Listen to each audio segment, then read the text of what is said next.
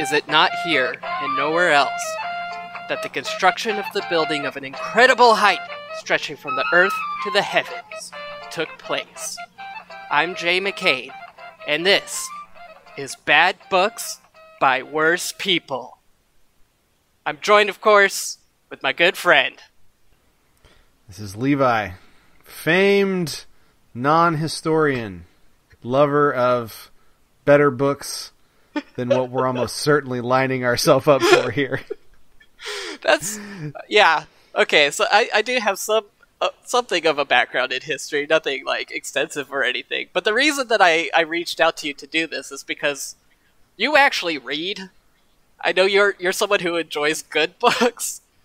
I try, yeah. Until I get invited into scenarios like this. Mm-hmm. And I love bad people. Not that I love them. I'm just fascinated by bad people. It's a study. It's a hobby. So, I asked you to do a book club podcast with me, where we would discuss Zabiba and the King, a romance novel by Saddam Hussein, the Butcher of Baghdad. You know, when you lead with that, when you told me that Saddam Hussein had written a romance novel, I was kind of thinking that this was going to get horny. I was curious to see what like a horny podcast would be. I was expecting Iraqi Fabio on the cover, heaving bosoms. Uh-huh. I wanted to hear Saddam Hussein basically say, I'm real good at sex in this allegory. And we haven't gotten there yet. You're getting ahead of my notes a little bit, because I was flabbergasted by the end of today's reading. Absolutely flabbergasted. I'm curious to see where we came down at the end of the thing, because for the listeners at home, we are testing this out by using Google Books Preview. Right. I'm not convinced we both read to the same point, because the algorithm appears to have changed which pages it has given us access to. Yeah. Google has determined how many pages each of us individually are allowed to have of this book. Yeah. Which is absolutely bananagrams. It really... Thank you for inviting me on this journey. So, I want to jump into the book in a minute here, but my fascination of Saddam Hussein sort of began... I mean, you and I both were in high school during the beginning of the Iraq War. I remember as a child watching Desert Storm on TV in night vision and stuff. But recently I dove into a Wikipedia article about the Iran-Iraq War of 80 to 88, and I really discovered just what a bastard Saddam was. You know, I didn't get it, you know, when I was in high school. I knew he was a despot and stuff, but just what a bad guy he was. And then I found out that he wrote a lot of books, including what's supposed to be a romance novel. And I had to take a look at it, and so I Googled it, and Google allowed me to read 39 pages of the book. And just the fact that it had a big old picture of Saddam Hussein's face right there, front and center. I had to check it out, and I could not put it down. And I read about 10 pages. I was like, I need someone to talk to about this. So I'm very excited for this journey. And I think I'm going to have to buy the book off the internet, which is going to throw off my Amazon analytics significantly, I think. But maybe for the best.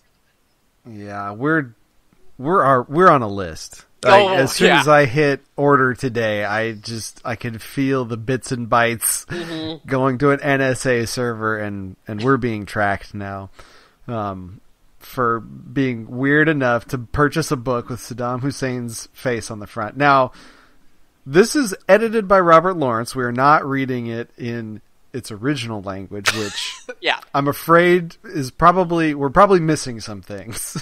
I think so. I think there's a lot of translation issues. Now, whether Robert Lawrence is intentionally making Saddam Hussein sound like an idiot or not, we'll get to that. I think in some ways he is. And also it should be noted that all the profits go to that editor. I mean, obviously Saddam Hussein's not getting any of this money, but... It's not going to... I don't know, does he have next of kin that is still alive? I don't think so. I'm not... Well, judging by the behavior of the titular king, perhaps he does. Yeah, although his family in the book is not a fan of him, and I do wonder if some of that is, ripped from real life. You did mention the cover. I recommend on Wikipedia, Zabiba and the King, that article does show the original cover, which is closer to what I was expecting in terms of cover art for a romance novel. Absolutely. The bosoms aren't heaving quite as much as I'd expect, but there's a little bit of shoulder flesh. It also, it doesn't have Saddam Hussein's name on it. He published this under a pseudonym, or anonymously. Yeah, which was, the pseudonym was, isn't it the guy who wrote the book or something? Right, yeah, it's something weird.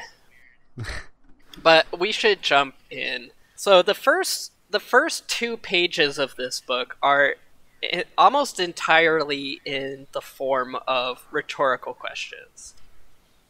Mm-hmm. Apparently Saddam's a big fan of the rhetorical question. Yeah, and that's another thing where I'm like, is this just a cultural thing?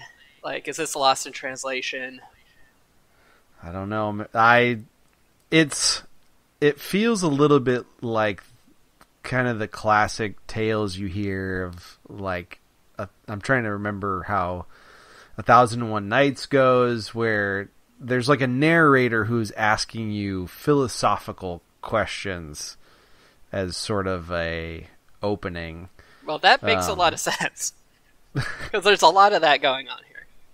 Yeah, it's not a trope that's super out of there. It does start to get a little bit like Conan the Barbarian, like between the time when oceans drank Atlantis and the rise of the sons of Arius, there was an age undreamed of. And then he gets kind of super anti-Semitic with the raging Zionism bursts forth and formed a grotesque alliance with America. Right, yeah. So he goes on to talk about all the great things that have happened in Iraq, referencing Babylon a lot. The Wikipedia article for Babylon, because I did look it up, it features a picture of Babylonian ruins from Saddam's summer home. So obviously he was pretty in touch with the historical roots of the Iraqi people, which is cool. What's not cool is he goes on then to exert that half the wonders of the ancient world were in Iraq. Yep, that's a bold statement. Yeah, which is where we get our first editor's note, where the editor says that he's including the Great Pyramid of Giza and the Library of Alexandria, which are in Egypt. and the editor is saying, like, it seems to appear that our author is implying that Egypt should be part of Iraq. With an exclamation point. I like that the editor puts some emotion into his own. Yeah. This is your editor speaking. He's full of shit, just so you know. Read on, dear readers. Just in case you didn't know, dear reader, Egypt is not part of Iraq. In fact, it's off by quite a bit. And then he goes on to say that Iraq is the home of Adam and Eve, and Abraham, and Muhammad, and Noah. And I'm no biblical scholar, so I can't tell you what's what. But, I mean, when he talks about Iraq being the first land where, I think it's something about wheat being harvested, and the first land where milk sprung from the udder.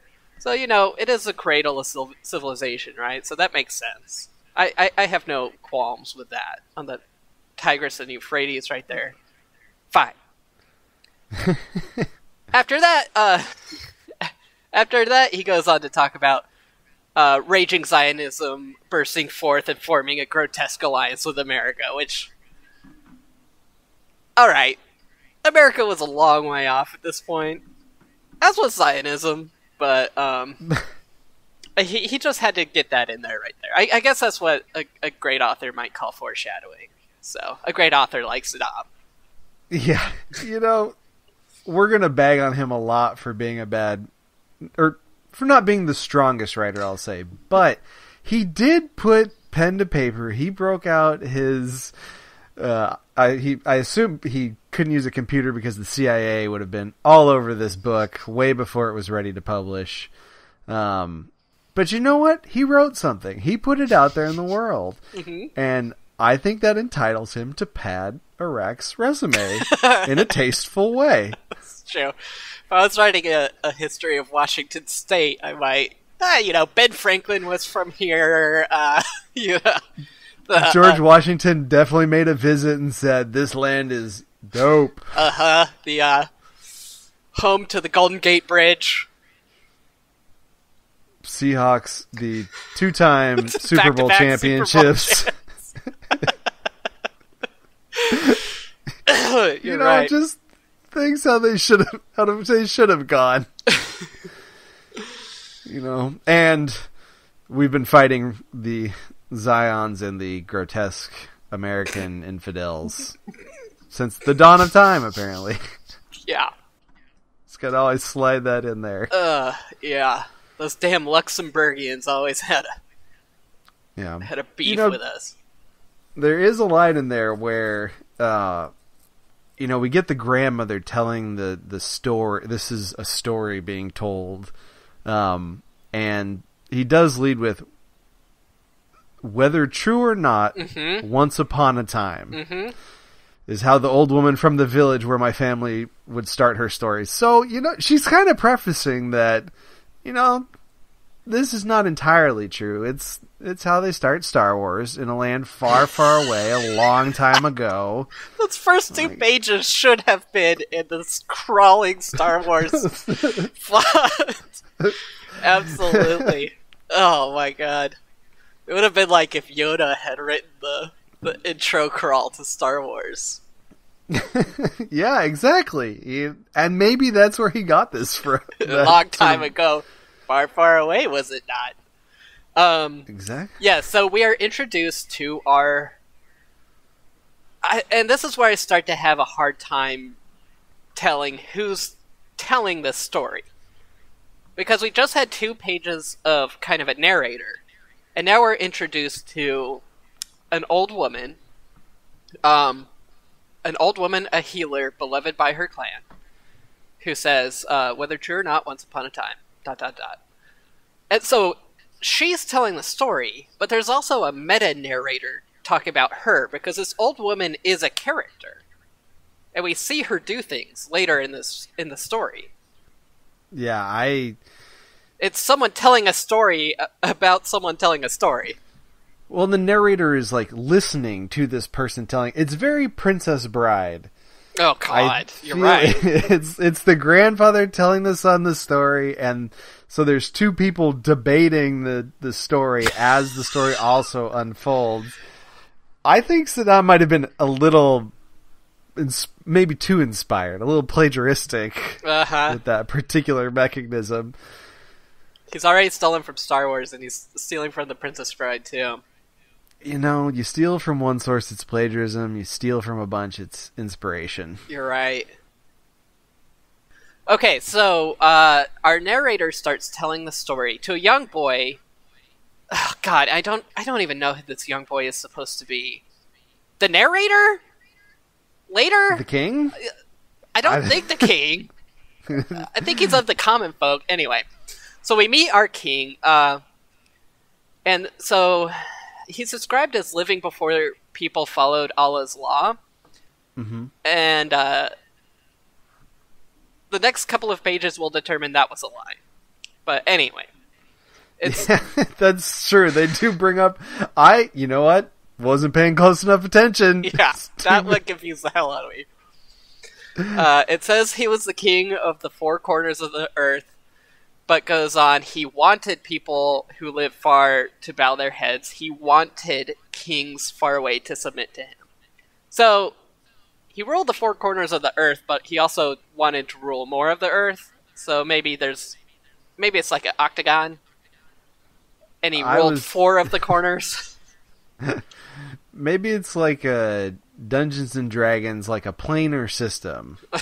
Like he really, he's got the material plane under control, but you want to get into that plane of fire, plane of water. A true king. Those heads bow. King rules the elemental plane of earth. Exactly. That's the marking of a true ruler. Yeah.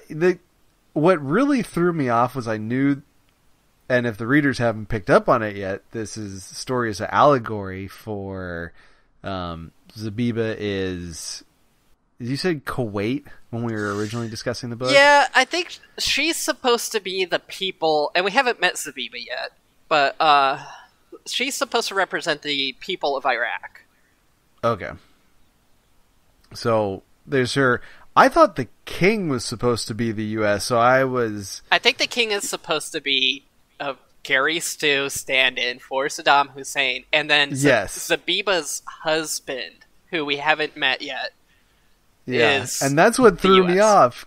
Because the king, I was like, the king sounds cool. Like, he's beloved by his people. He rules the world.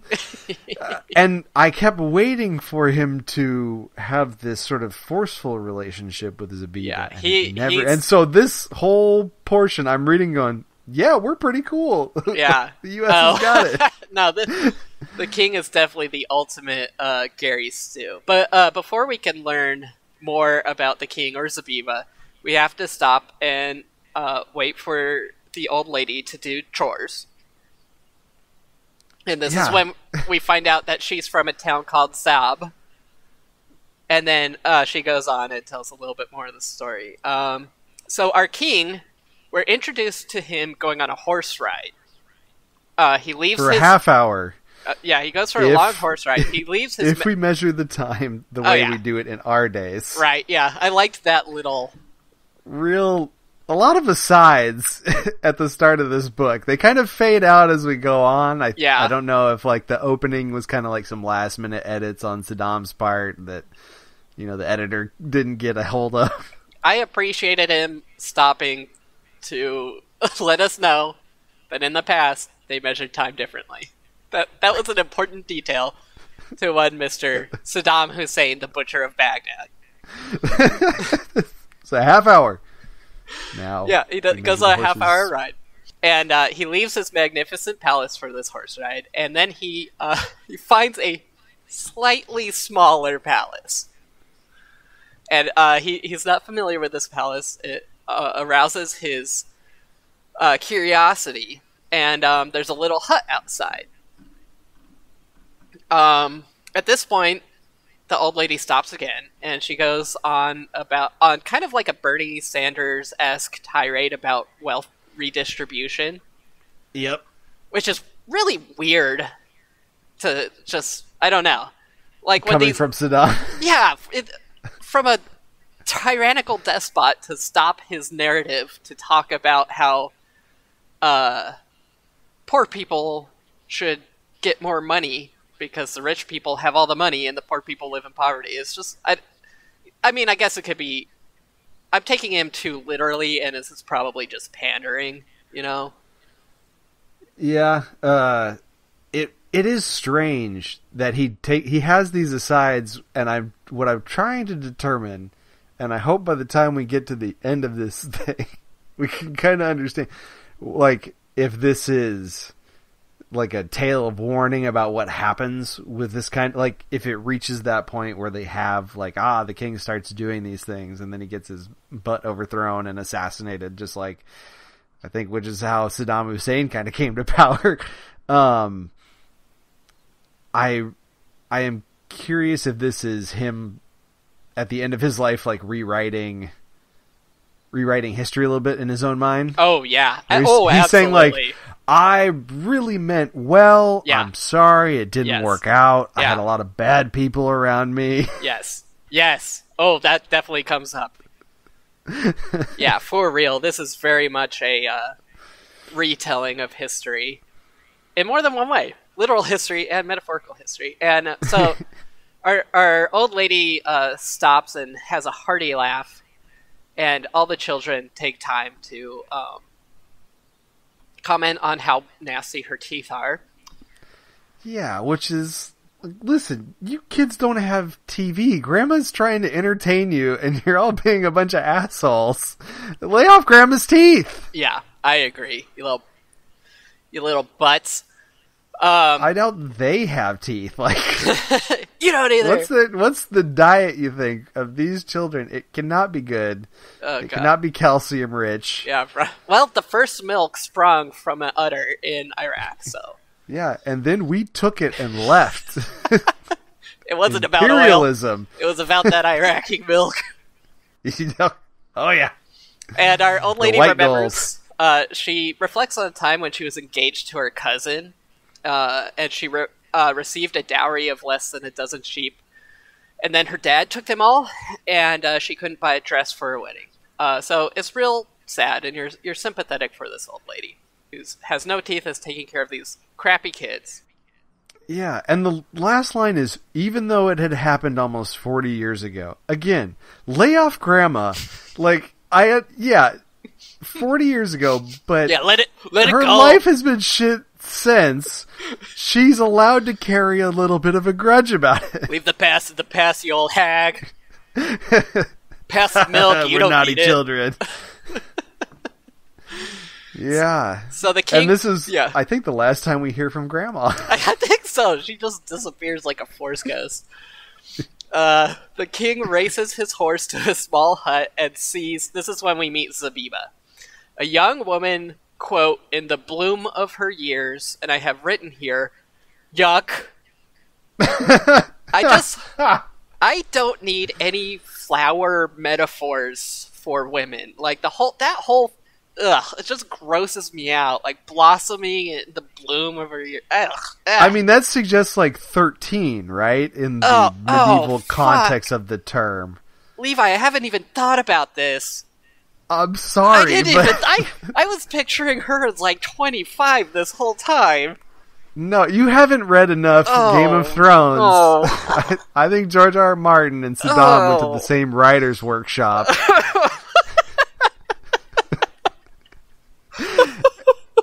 And to be fair, I don't know if Saddam managed to finish all of his books before he died, but him and George R. do have that in common. The ticking of time against... You just ruined this book for me.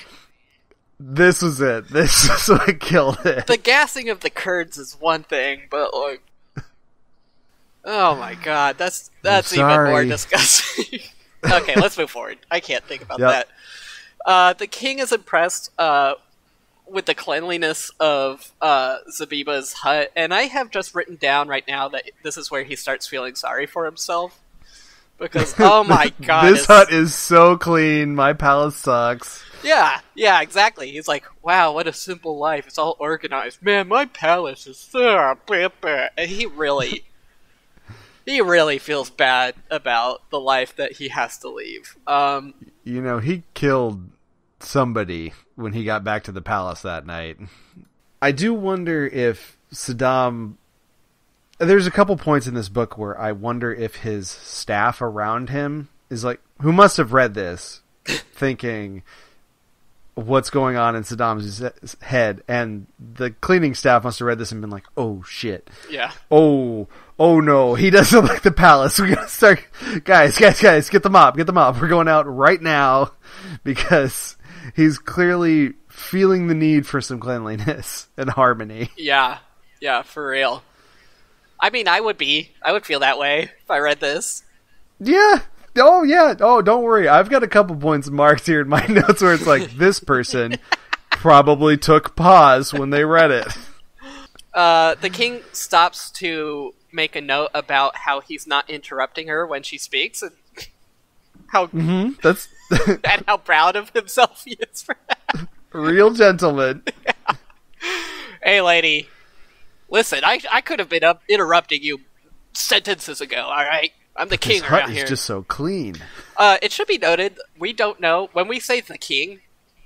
We don't have a name for this guy. It's Saddam, but he could show that much restraint. This guy really is the ultimate Gary Stu. Just absolute self-insert. So after this, some time passes, and the king starts visiting her frequently. And it says in the book she visits him frequently, too. Quote, and because of something that we shall hear later, it happens that the king fell in love with Zabiba. And that's just good storytelling. Having a line in there about how, we'll tell you later, but they fell in love. Yeah, the foreshadow. But past shadow, too. Just regular shadow. You did skip over the point where, just so we're clear, the king did not ask about her husband and did not feel jealous of him because the husband had a legal right to her. So, brush your hands off. He didn't ask about her husband, so everything's totally cool. Yeah, yeah. So, yeah, she has a husband, and now this whole, Levi, why did you do that to me? Mm-hmm. Oh, why did you do that to me? I didn't even think, I was like, she's already married, she's probably like, Levi. Anyway. Yeah, no, they got married at 12 back then, turns out. So she's like a year in. Yeah, so then I have here a big oof time, because the king is not jealous of Zabiba's husband, but he is jealous of her mouth. And he goes on for a long time about mouth stuff. And a really long time. So I read this before I started writing my notes. And I was like, this is the moment where I was like, I have to do a podcast on this. Because Saddam Hussein is talking about this woman's mouth for paragraph and paragraph and paragraph. And describing how jealous he is of the morsels of food and water that go past her lips, and that's the only thing he's jealous of. And upon my reread, when I was taking my notes, I literally was like, I can't read this. I'm skipping it. It's too gross. He talks about her mouth forever. He's, you know what? Quentin Tarantino's got a thing for feet. George R. R. Martin's got a thing for food. Like, every great writer has that weakness, and Saddam's is the mouth. Oh, God. Do not men kiss the lips of a woman more than any of her other beauties? Saddam, you're asking questions, and I don't think... That's just how you kiss. Yeah, because that's how you kiss. You kiss people's mouth more than anything else, because that's how you kiss. But in today's society, might not be true for everybody. I think Saddam's a little old-fashioned here.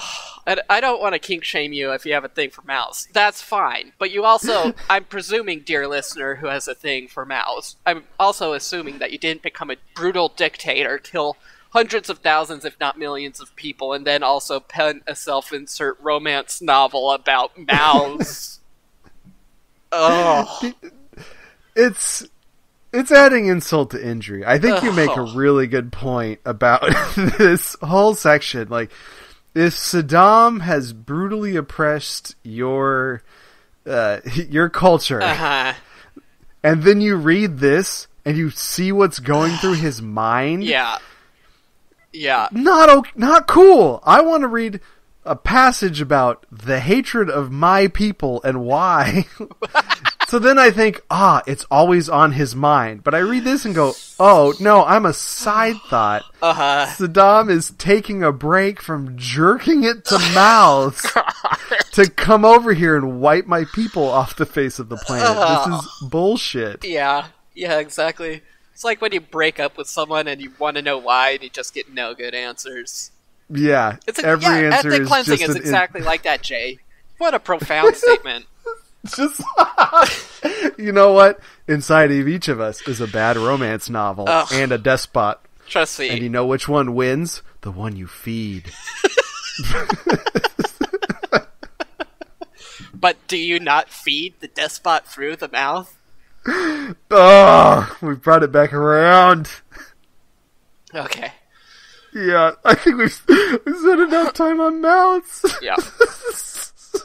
Here's one thing I do like about this book.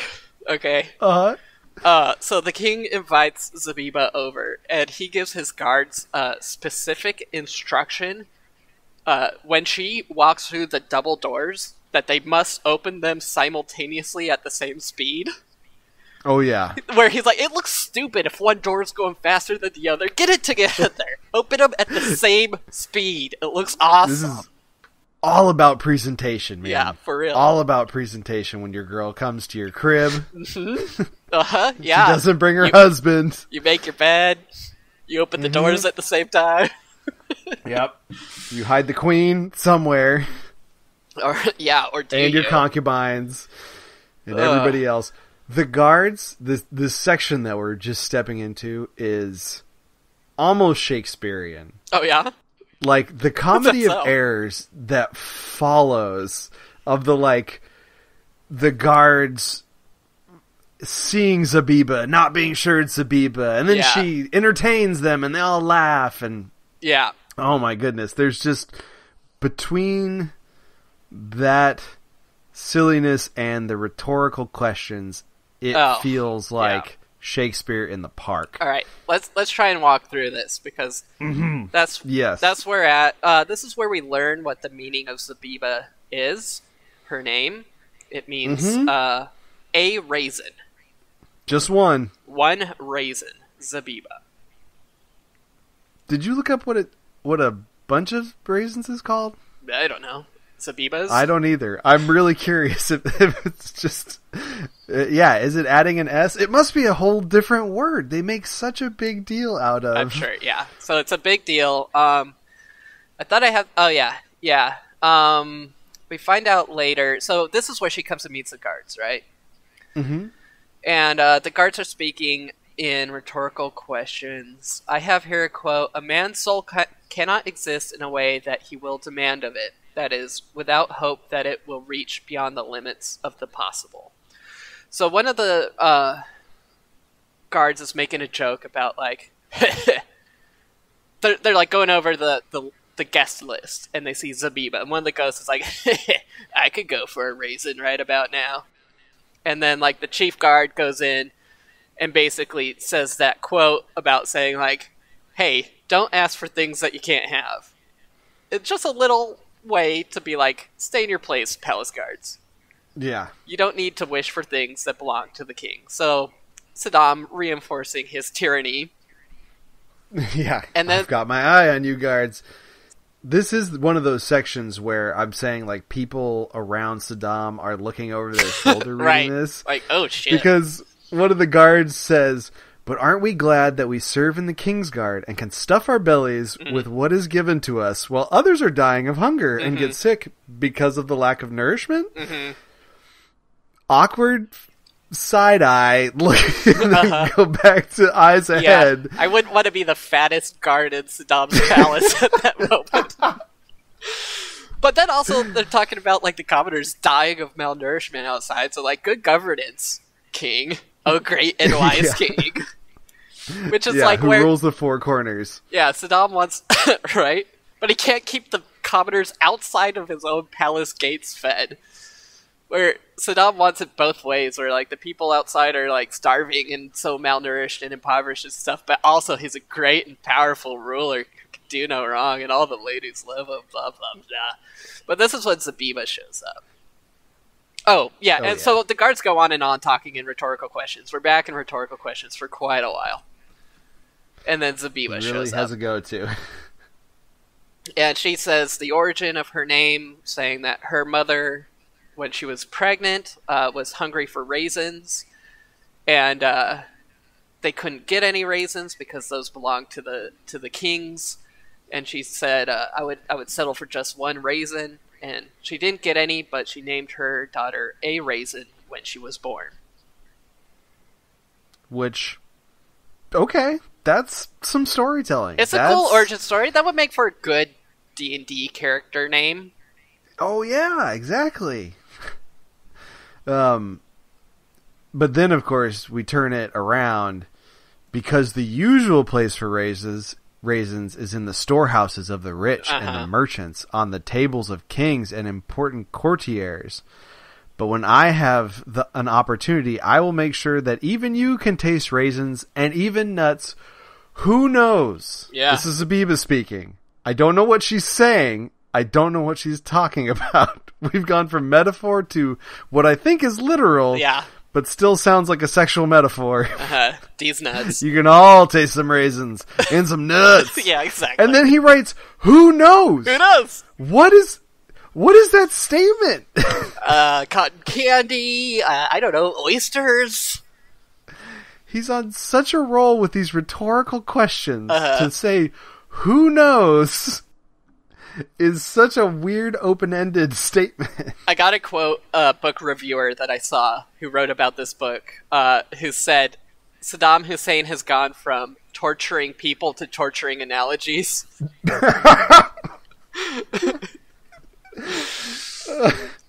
That's brutal. Yeah. We should save this as a segment for episode 2, but there's gotta be just nothing but cold takedowns on like Goodreads and Amazon's. I read some Amazon reviews today that were pretty good. Yeah. Oh, I didn't even think about that as a resource. Yeah, that's good. The common man takes down Saddam Hussein on the internet. We call it gallows humor. Hey-o. Yeah, Zabiba goes on a long rant about the inequality of resources being unjust, but follows it up with an analogy about marathon runners starting at the same place but finishing differently, which is one of these cold takes that Zabiba has throughout this book, where she basically reinforces the rule of the game. Yeah, because not everybody is... I'm looking for the quote now. It's, not everybody has the same qualities. Yeah, it's does not the fact that we achieve different results in that marathon independently of our wishes and intentions explain the differences in the resources we possess? Does it not? Getting a little debate going with nobody. Dude, fucking put that on r/unpopular opinions. Oh yes.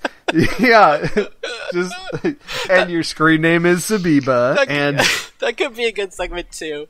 Unpopular opinions or Zabiba rant. Yes. She has the same kind of Bernie bro moments that the king does off and on, which I find interesting. But although they always start as like a Bernie bro thing, but then get warped into the aristocracy is rightful in its place because of egalitarianism, Yeah, otherwise it wouldn't work. Yeah, equality of outcome is a farce. I'm Zabiba. Yes, I'm doing an Alex Jones voice right now. It's funny because the fact that Zabiba and the king are written so similarly is humorous in the idea that Saddam Hussein is madly in love with himself. Yes! It's also... It's also a trait that somebody pointed out in Andy Weir, writer of The Martian, in his second book. Oh, really? All of these characters are Andy Weir. Uh-oh. The women, the men, it doesn't matter what their racial background is, like, everybody's Andy Weir. We are the Weirlings. Come to Mars with us and start a colony. We are the Weirlings. So, Saddam suffers from the same writer's issues that all writers do. Yeah, all juvenile writers. I don't want to disparage the guy that wrote The Martian. I will disparage Saddam Hussein, absolutely. Yeah, we don't need to drag down everybody else. Although I have been kind of bagging on George R. R. Martin a lot. Well, I think I'm just mad about it, the HBO series, but yeah, how dare he? I know, that despot. So the king and Zabiba are left alone, and at this point he calls her dear, which is a big deal because he doesn't even necessarily call like his concubines dear. So obviously he's in love with her at this point. And this is where we learn that so the land that Zabiba was on, the king, I think he was riding his horse there, not to clear it out, but I think he like took it over later. Yeah, they do sort of a weird out of frame kick that guy off of his land, like the merchant with the palace. And it's definitely not because his palace was almost as cool as the king's palace. It was because he sold bad honey. Yeah, he was selling counterfeit honey. If this story had been, if Saddam Hussein had made it to 2016, I'd be convinced that this is an allegory for Trump. The way that he writes this honey charade that this man has created. This is just Trump steaks or something. Yeah, exactly. He was really writing ahead of his time, I guess. I don't know. But yeah, he just runs the guy off the land. He's like, he sold bad honey, so yeah, he was selling... I drove him out and I let everybody stay. You're welcome. Yeah. And they start talking about how each other look. And we get this good line where the king says that, he says, I do not think form in a man is as important as in a woman. Form being, you know, being sexy. Yeah. Yeah. So it's good to know our wise king believes that it's not as important for a man to be attractive as a woman. Yeah, but Zabiba kind of takes it back to him. I don't know exactly what he's going for with all this. If he is really this... Because she does. She makes a statement. Looking through my notes here. To judge a person correctly, one must judge his substance, qualities, and characters as a whole. A form, however, should be judged just as a bonus to the other characteristics. Yeah, right. It's a bonus. So, in the fact that like Zabiba and the king are both Saddam, he gets woke, like half woke, every now and again, in a strange way, which is just half woke Saddam. Such a weird idea. It's like he's just, and it's probably because he's just sitting there getting high, writing this, and so he has these like weird wandering debates with himself about looks. He's typing with one hand during all this. Oh yeah, for sure. Yeah, when there are lines like Zabiba debating with the king, there are women who are much more beautiful than I, and I have seen many of them. Forgive me for speaking openly, and perhaps with indiscretion, but you probably have even had many of them too. Oh yeah. And then the king sidesteps that one. Yeah. But I have never met among them a single one who would be as dear in heart, soul, beauty, and character as you are, Zabiba. It's worth noting that the king is attracted to her personality, because we'll find out later that the queen is hotter than Zabiba. Yeah. Yep. Yeah, that throwdown is... Ooh. That's coming up later. Zabiba talks about, have to be attractive, and this whole thing came across to me as like an awkward... like everything you shouldn't be saying on a first date.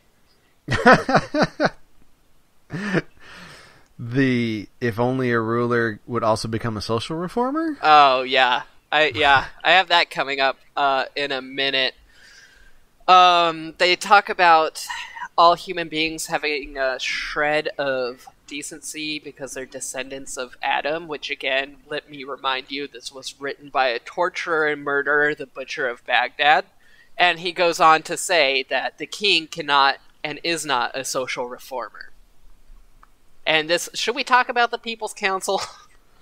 Yeah, I don't know. I don't know that it's worth the time, because clearly it did not happen in whatever real life. He was obviously working on it. Yeah, when he wasn't typing. Maybe that was the problem. He was so overtaken with the desire to write this book that he's like, I have this great idea. As soon as I finish this book, I just have to finish the book, and then I'm going to get working on the People's Council. Hung. I'll come back to it later. I want some raisins. You know what? Maybe it should be a trilogy or a trilogy. Yeah. Oh, he at some point Disney is going to pick up the Hussein cinematic universe.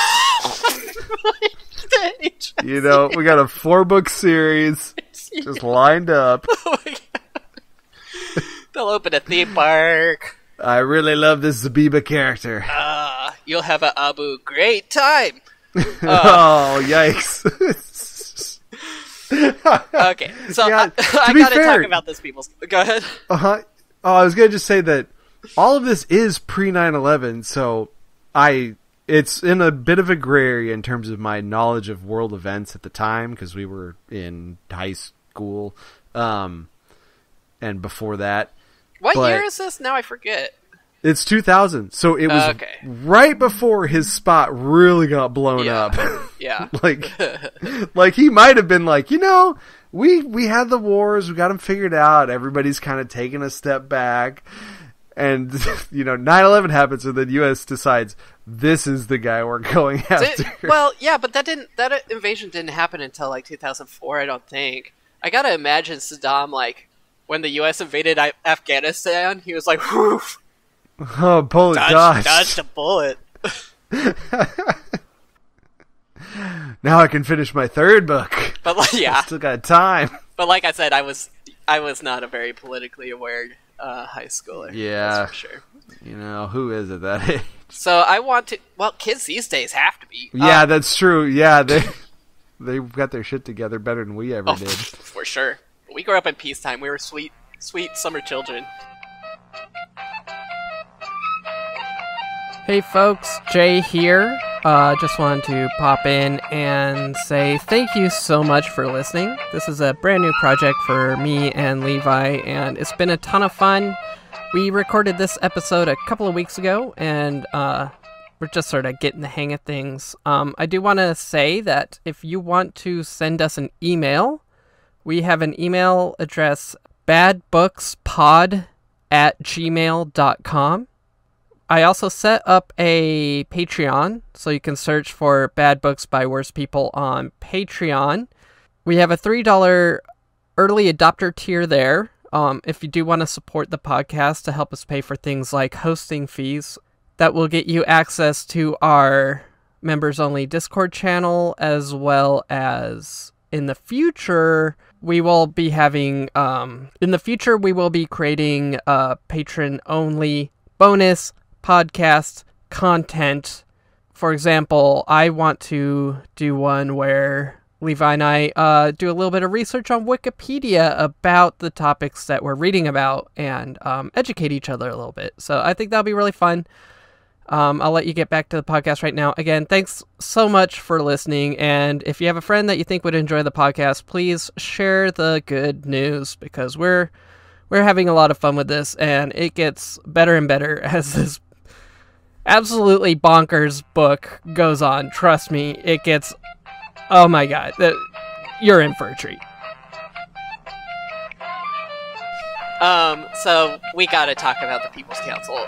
So Zabiba suggests the creation of a People's Council, and there's pushback from the king about this, and then she suggests that perhaps the king could be the head of the People's Council, which, you know, what good People's Council isn't headed by a king? And she says that if the king were part of the People's Council, then the people would just do whatever the king wanted, because they would have to, because he's the king. That is what Zabiba is suggesting.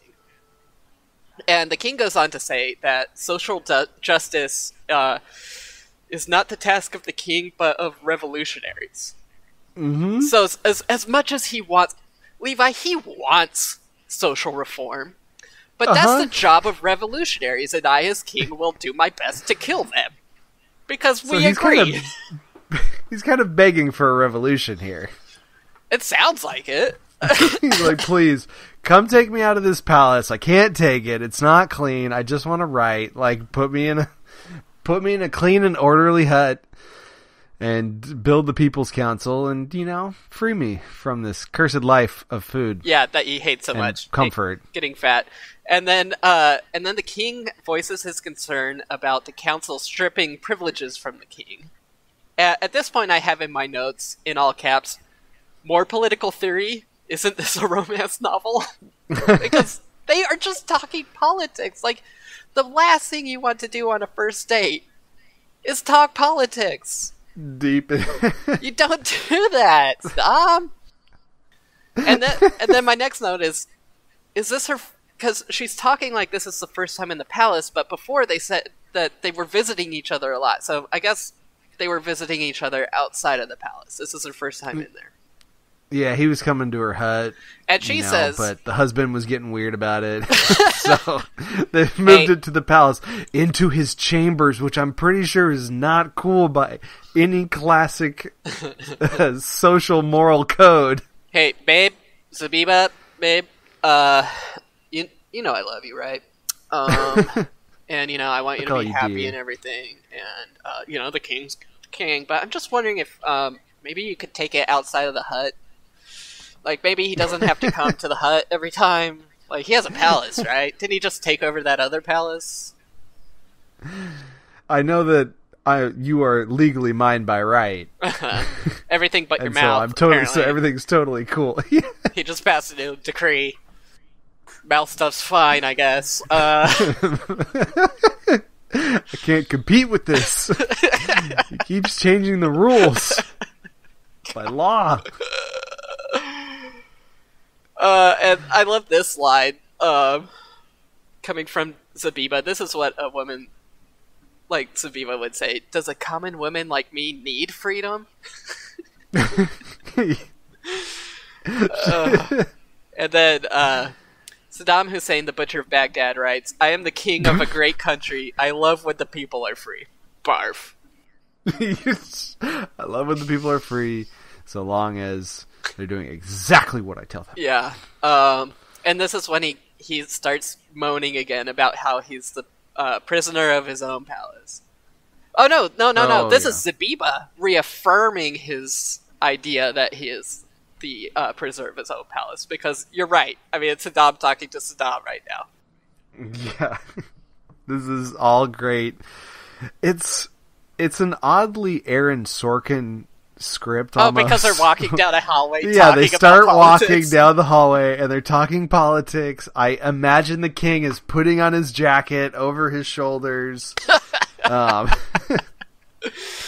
He's getting... Yeah, this whole conversation is happening on the way to his bedroom. Yeah. At this point, the king tells her to calm down, which, all women love hearing. And she questions him about the lack of windows, which he says is for security. I am curious how... I don't know much about Saddam's palace, and maybe I should go look up some pictures and stuff from the invasion and when we did take it. And see, was it, oddly closed? Because that doesn't seem... One, it does not stop drone strikes particularly well, so why not throw some windows in it? Drone strikes can melt steel beams. It turns out. Also, even for the time, it's a strange, he's going into this deep metaphor, but it's oddly souring on the time period that he's painting it as, because that was why you had walls on the outside, because that was where the attacks came from. Inside, you were wide open because it's the Middle East. It's really friggin' hot, so you need to have as much airflow as possible. This Zabiba mentions that this palace is like a spawning place of demons. Yeah, we're... Truly your palace is a den for breeding demons, my king. That is because the demons come out of forsaken palaces, and your palaces are desolate. It's because it's probably 110 degrees inside. Yeah, she rips into this no place. No ventilation. She rips into this place saying there's no airflow, and she says it's a place where the devil lurks. Yeah. This is a quote I like. The king. Any means are justified if they achieve the goals dictated by the interests of power and security, Zabiba, Saddam Hussein said.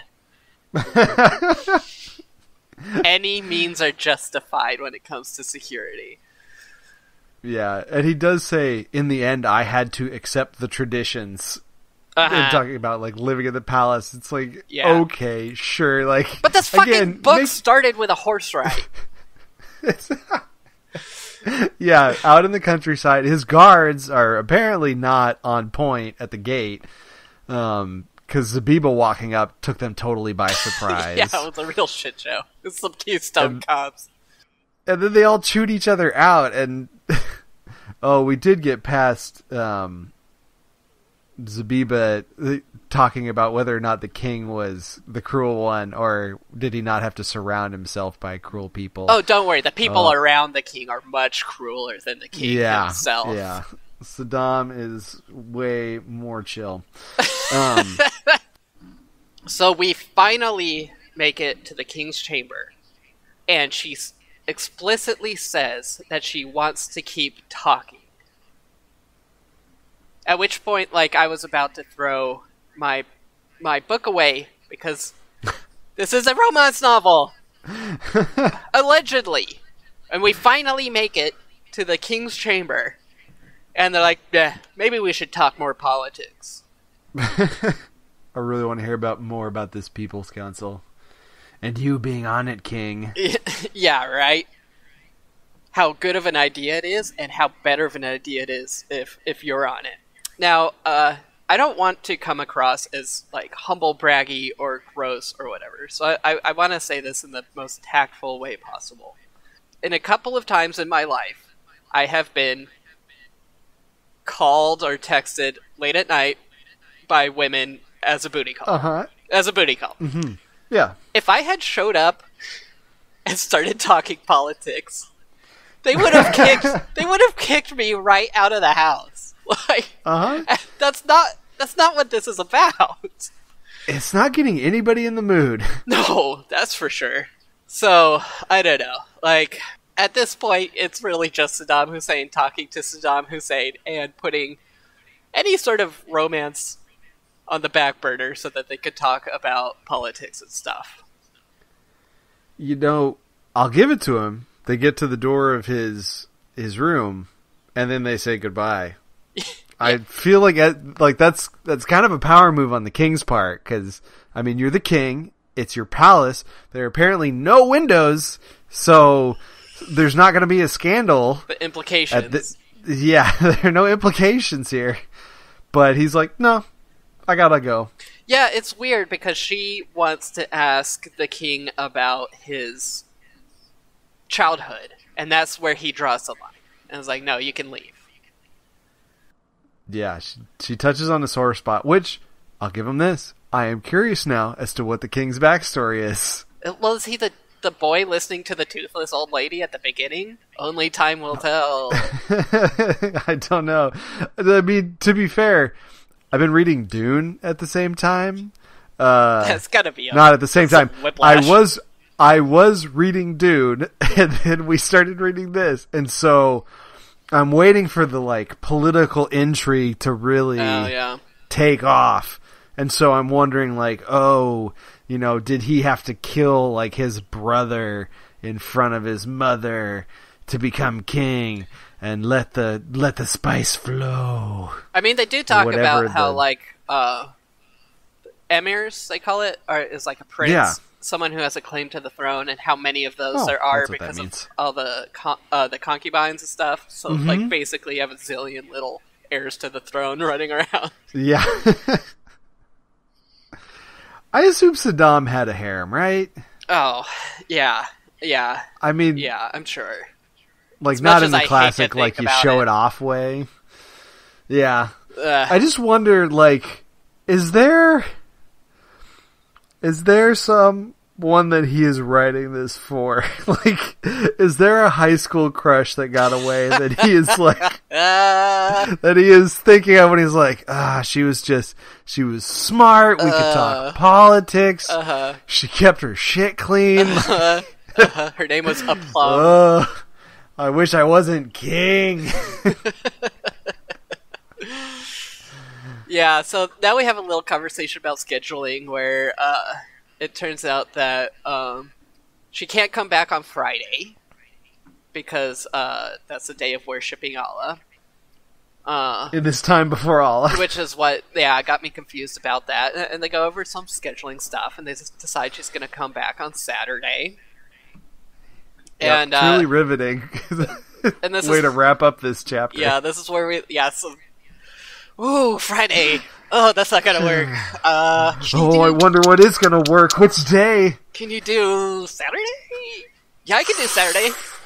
Praise Allah. Yes! Oh, they made it work! So this is where we learn that the king doesn't worship Allah, and this is some sort of metaphor about the spread of Islam at the same time. And I have just written here, she actually just left. So she leaves. She just leaves. The king gives her a horse and a bag of gold. And, then she finishes with a thought about how small gifts from a common person are more meaningful than big gifts from a king. Which is too, it's almost like the spirit of Christmas or something. Yeah, or it's Saddam saying, like, hey, everybody, pay up a little bit. It's good for you. Yeah, right. I would give to you guys, but it wouldn't be worth it. Yeah.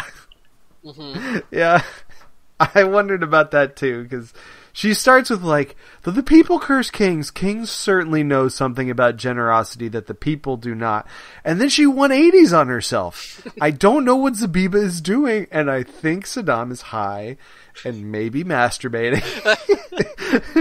No, when she does the I don't know where that's the refractory period. He's like, oh, maybe I'm a bad guy. Yeah. And this is where we have our first, like, page break. And it's not like it moves on to another chapter, but I don't know what you would call this. It has, like, star, and then a new chunk of text. Yeah, this is where we should have gone back to the grandmother saying something to, like... Because Zabiba even leaves it hanging, where she says, like, isn't the common man more noble than the king? And then the next line is, she saddled the horse and headed home. Right. So we're not getting he's not actually saying anything. He's just philosophically jerking it. Yeah. In front of us. It's a vague, like, I'm 13 and this is deep sort of thing. So I'm asking questions. Yeah, man. Ugh. So now we have our page break for the first time. And where are we afterwards? Zabiba comes back, baby. We're right back at the fucking palace immediately. Immediately. First sentence. We're back at the palace. It's Saturday. Yeah, that would have been a good time to just put the book down and walk away forever. I agree. And if this were not a pilot episode, I think that's where we would have ended it. But yeah, we got a good teaser because the free preview is about to end soon. Yep, we're coming up on it. And so Zabiba's back, but this time, there's women. Yeah, this is where we really get an antagonist. I know that at some point we're going to come across America being a problem character, but we're not to that point. This character is, I don't know if it's supposed to be Saddam's wife. Oh, She's God. doing the side-eye thing, probably reading this chapter. Can you imagine? Dear God. The worst. Right. The run-in with the queen. Yeah, so Zabiba comes back to the palace, and this time she's meeting all the women of the court. And she meets the queen, and she talks about how, although the queen is beautiful, she cannot judge her character based off of looks. Duh. Yeah, Zabiba can't.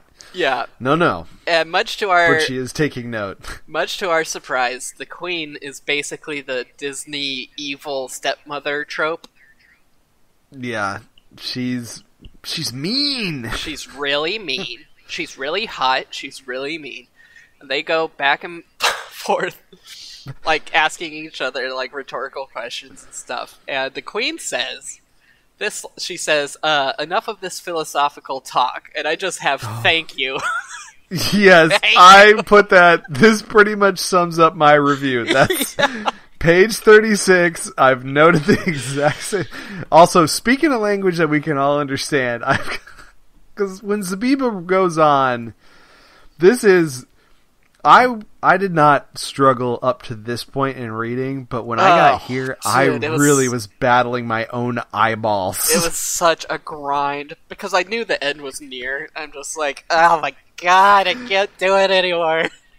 Well, we know what Zabiba's about. Like, This is not revealing any new character. No. This is just saying, like, the queen's a harpy, like, so the king is totally justified in being into Zabiba, I guess. Yeah. Which is, and then, my note, Saddam's wife. They cool? That's, yeah. It's just another fucking power fantasy by our author, the Butcher of Baghdad. God.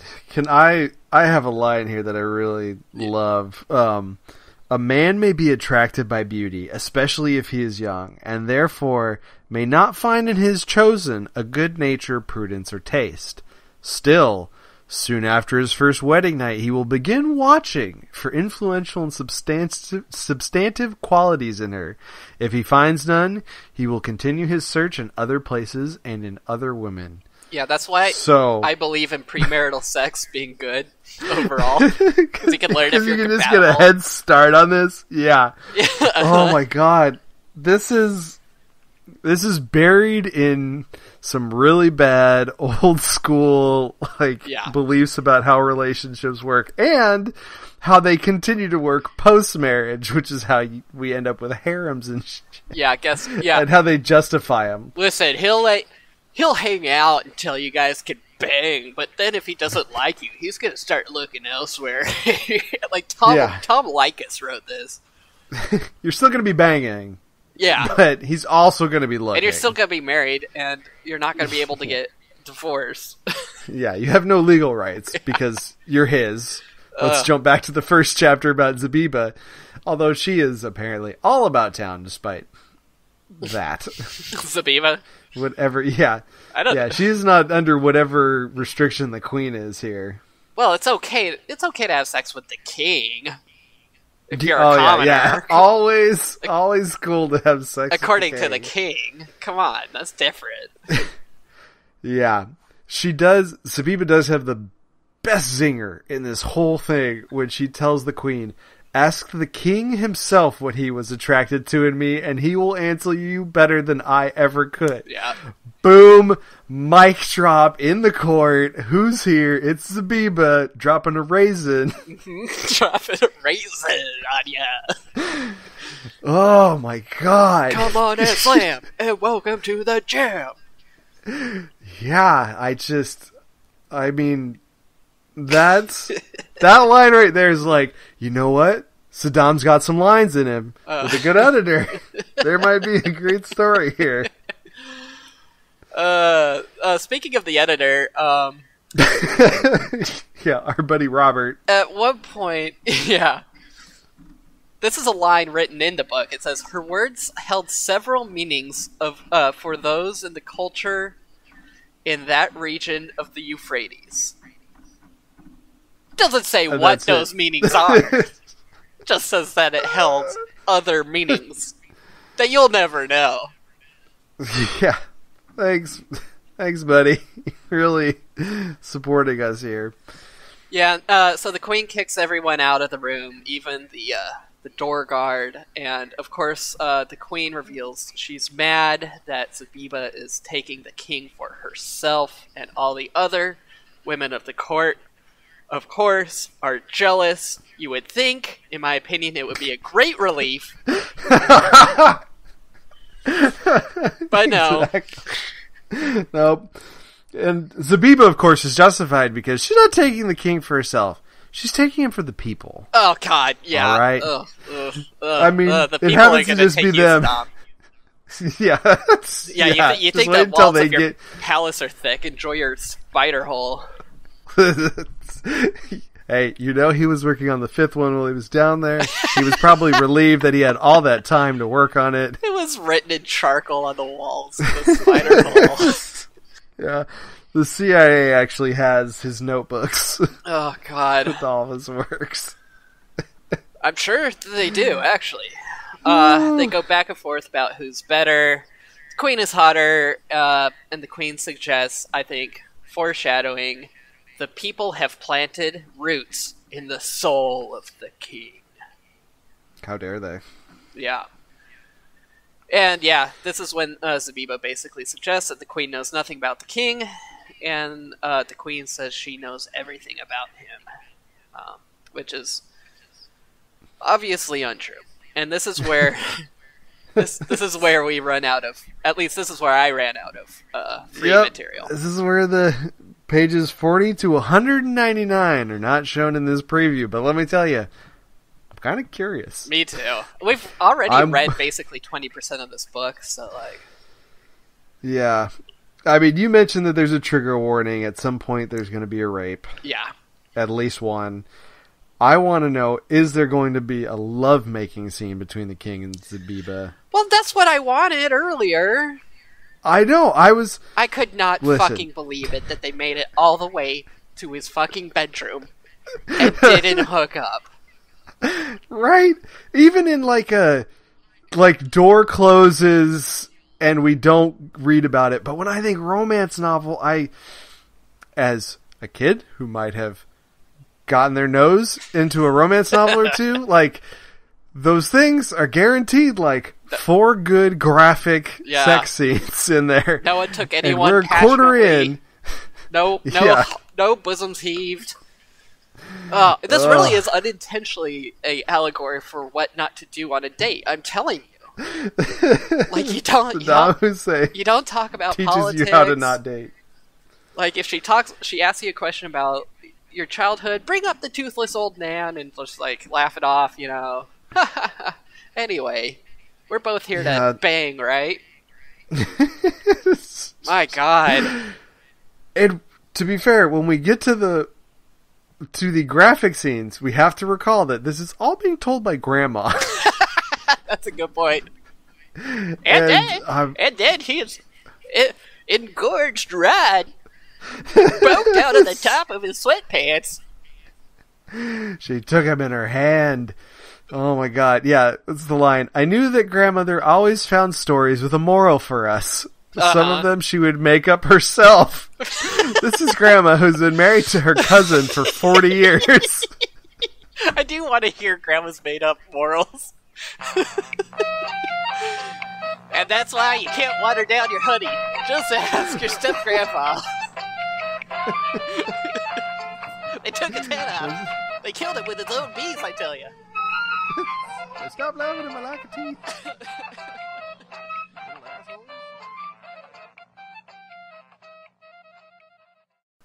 I forgot about this until this moment, but when I was reading this, I was kind of inspired for my own movie. And I want to, I think I might cut this out and put it at the end. Okay.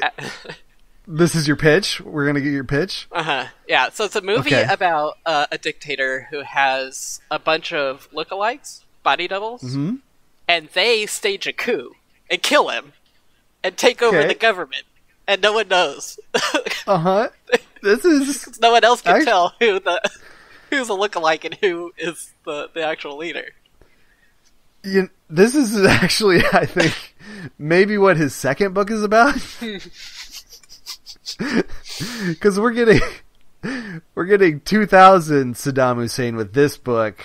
I wonder when. God. I don't actually know when the second one is written, because I kind of want to see these as, like, slices in time. Yeah, like, where is his head at? Dude, before 9/11? Where is it after? Once I get my PhD, I am going to have a history of Iraq via Saddam's literature class.